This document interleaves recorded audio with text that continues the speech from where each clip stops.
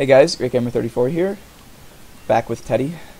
Part 4, I guess, of our CPU tutorial, and we're going to be going over instruction set architecture today, so we can continue work on our execution unit. Where's Ted? Oh, there he is. Hi, Ted. So, Ted, do you know what an instruction set is? Yeah. It's basically giving your CPU commands that it can understand. Exactly. So we're going to go ahead and start to design one. Like, I built the prototype up there, and I'm going to go over how it works as we're designing it. So if you guys would get in your inventory, in your hotbar, light gray wool, assign, light blue wool, orange wool, yellow wool, lime wool, red wool, cyan wool, and magenta wool. You can have any colors, I guess, but it's easiest to have these. Oh, you know what, I'm gonna have a wand. So I'm gonna do this.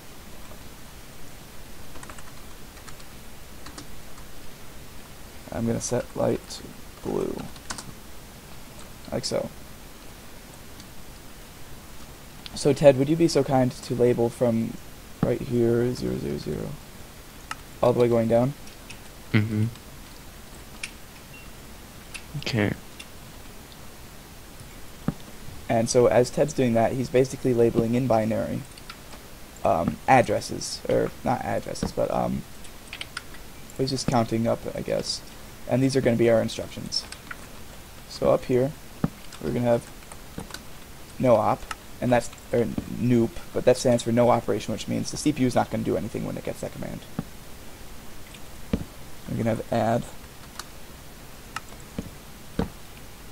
subtract,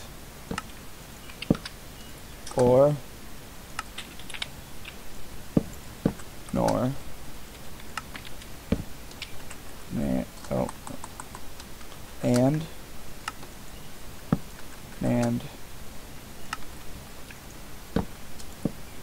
XOR, XNOR, and Ted, you only have to go to 14, I think, but alright, 15 works too. So we have all our operations here.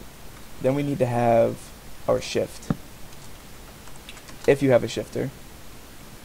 If you don't need to include that. You could just move everything up from here. Then we're going to have our user input interrupt, and you'll see how that works next. Then we'll have jump, branch of equal to, branch of greater than, and preferably like a toggle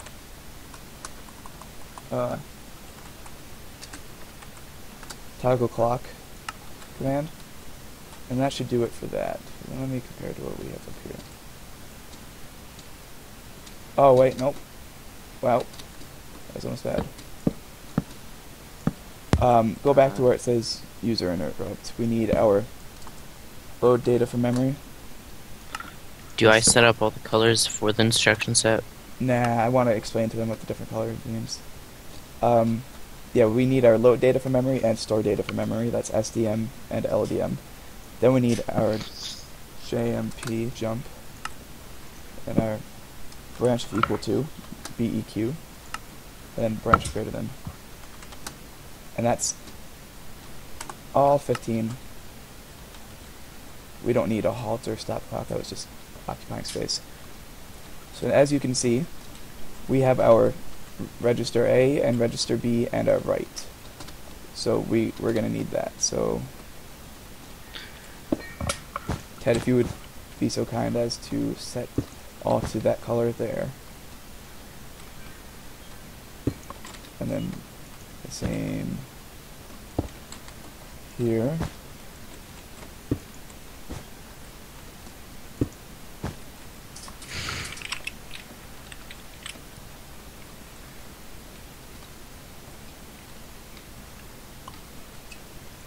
So up here, these can be labeled ALU, or no, op codes. This is going to be our A. This is going to be our B. and this is going to be our right. So basically the width here, we have 3 blocks wide, which means there's 3 bits.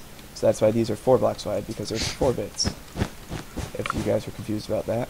So we have a 3-bit read A address, we have a 3-bit read B address, and we have a 3-bit write address, because we have the dual read write.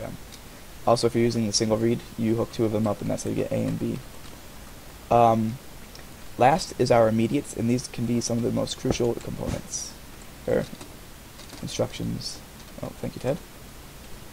So we'll come up here and label this IMM for immediate.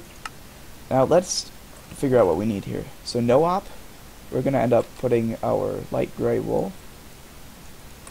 Whoops. We're going to end up putting our light gray wool across all of this right here. Because a no op, it can't use an immediate, it can't do anything. All it can do is decode the instruction to D-op, to no op. Our add function can take register A and register B and add it to an address. It's add and then save it to an address, or it can use an immediate, so that's fine. Same with subtraction, same with OR, NOR, AND, NAND, XOR, XNOR, and shift. Shift basically takes one input, or it'll add by default. It'll add if you have both registers loading, and then shift the output down by 1. Or if you only load one input, then it'll just shift that one input and save it to wherever you save it to. Also, you can have your immediate, so that's okay. Now, our user input interrupt. We're going to come over here, and this is where our purple wool is going to come in handy. And this is the UI address. So ADDR stands for address, so UI stands for user input, so user input address. So you can have up to 2 to the 8 user inputs, so you can have like 256 user inputs. There's obviously no need for that, but we're going to have like maybe 5 at the most. That's all you really ever need. But we'll just have 2 on this computer.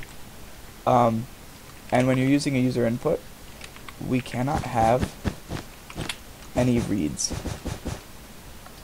So it's because how the user input is going to work is it's going to input into a read, so we can't be reading and inputting into a read at the same time. You'll see more when I get there. Load data from memory. That's going to be an address. So we'll get out our pink wool. These 2 are going to be pink. Now we're not going to have any pointers in this computer, so it's just going to be addresses. So ADDR and ADDR address. Theoretically, you could easily add that. Do I have to explain what a pointer is? If you would. A pointer is just a location in memory that points to a certain location in your computer. Like, you could save the data value 13, and you can use that as a pointer to branch to line 13. Or in this case, use that to load data from address 13, or store data to address 13. Now our jump command is we're going to use the rest of these are going to be cyan wool. Whoops, I just broke that.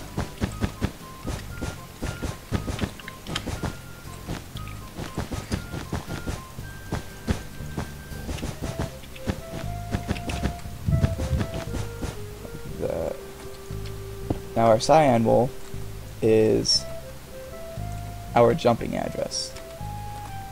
So we're just going to write JMP ADDR. That's all the cyan is. So that basically means when we get a jump instruction, it's going to not allow any of this. This is going to be null.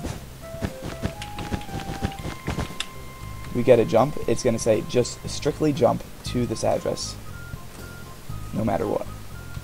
If we get a branch of equal to, now we're going to need to have our branch, how we do our branching for flags, we need to have these 2 inputs because it has to compare 2 numbers together, and it should have the option to save that number that you compared with. And you need the option to compare with. So you're going to save to this address. So that's why these aren't null. And this is basically our instruction set that we're going to be using. So in Harvard, we have a 21-bit instruction set. If you count them up, 4 plus 3 plus 3 plus 3 plus 8 is 21. So even though our RAM is only going to be 8 bits wide, it can support a 21-bit instruction set. And that's basically it for this video, and next video we will start our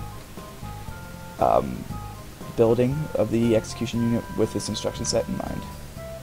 So thanks, and I subscribe, I guess. Ted, you want to say anything before we leave? What? You want to say anything before we leave? Yeah, don't drink and drive. You heard him. Don't drink and drive. See you guys next time.